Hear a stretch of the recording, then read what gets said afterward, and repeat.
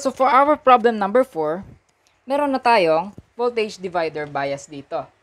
Okay, this is 24 volts. And we are looking for VGS, ID, drain current, and drain to source voltage.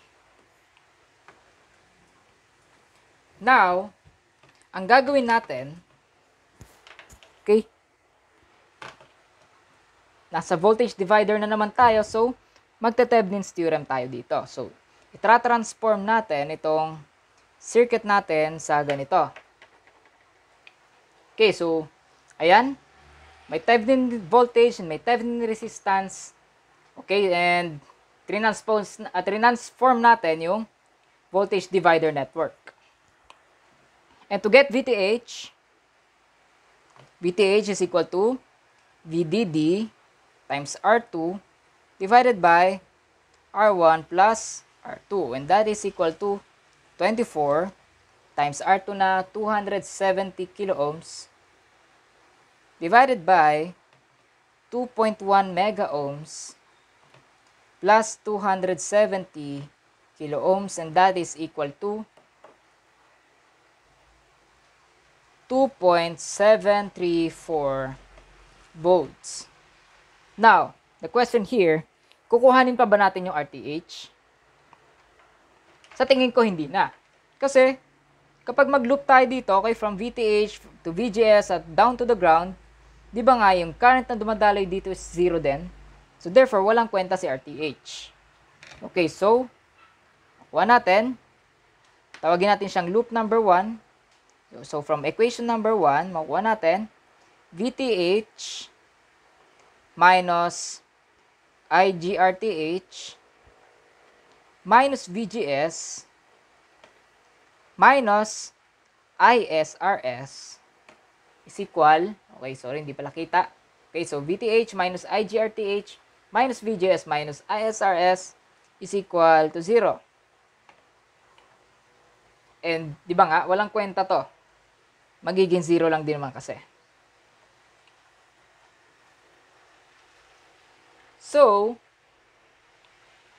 kung transpose natin si IS or si ISRS sa kabila, magiging VTH minus VGS is equal to IS times RS.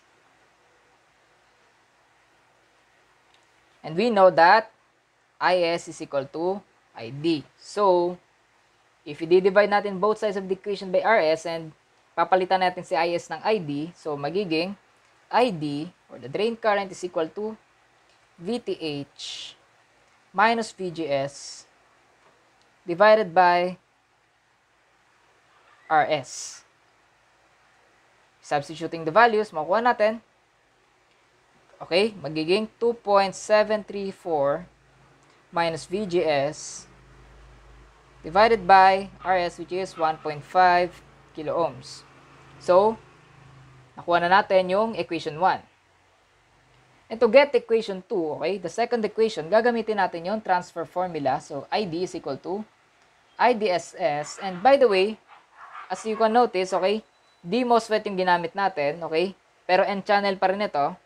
Dahil nga sabi ko, same lang naman yung JFET and yung DMOSFET ng mga equation. So, ID is equal to IDSS times 1 minus VGS over VGS of, or the pinch of voltage, quantity squared.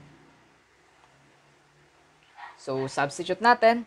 ID is equal to 8 milliamperes times 1 minus VGS divided by negative 4 quantity squared. So, meron na tayong 2 equations, 2 unknowns. Equation 1, equation 2, and ang unknown natin dito is ID and VGS. Kagaya kanina, isa-substitute natin yung value ng ID dito sa ID dito. So, ang mangyayari, 8 milliamperes times 1 minus VGS over, since negative pala yan, so plus na, over 4 quantity squared is equal to 2.734 minus VGS divided by 1.5 kilo ohms. At dahil quadratic equations na naman ito, okay, dahil may squared si VGS, therefore, magkakaroon tayo ng dalawang value ang lalabas dito. VGS1 and VGS2. And by manipulating the equation, so, makuha natin ang value ng VGS is, okay, ang nakuha ang values, una is negative 7.736 volts, and yung pangalawa is negative 1.597 volts. Now, alin kaya dito sa dalawa? Our pinch of voltage or the VGS off is negative 4. At dahil dyan, hindi pwedeng lumagpas dyan ang VGS natin. So, ang VGS natin is negative 1.597. Okay, and mali itong unang value. So, our VGS is equal to negative 1.597 volts. Para makuha natin yung ID, pwede na natin gamitin itong equation na to. So, ID, or the drain current is equal to 8 milliamperes times the quantity of 1 minus negative 1.597 over negative 4 quantity squared. Down, the value of the drain current is equal to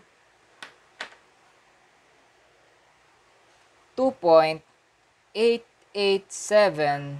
milliamperes. That is the value of our drain current. And to solve for VDS, okay, maglulup ulit tayo from the source voltage down to the ground. Okay, so makuha natin loop number 2, equation number 2, that is VDD minus IDRD minus VDS minus ISRS is equal to 0. And transpose natin si VDS, makuha natin the drain to source voltage is equal to, diretso substitution niya, 24 minus value of ID which is 2.887 milliamperes times RD which is 2.4 kilo ohms minus IS. Ang IS or the source current is equal to the drain current then. So, 2.887 milliamperes times RS na 1.5 kilo ohms. That is equal to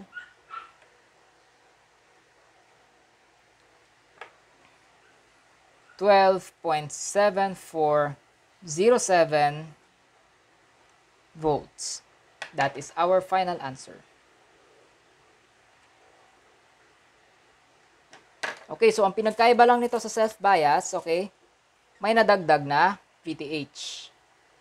Okay, so may nadagdag na VTH dito sa equation natin. So, our final answers, okay, meron pa rin 2 equations, 2 unknowns. And after ng 2 equations, 2 unknowns, meron tayong quadratic equation. Dahil quadratic equation, dalawa ang lumabas. And nakita natin na tamang sagot is negative 1.597 sa VGS. And so, 2.887 milliampere sa ID. And 12.7407 volts sa VDS.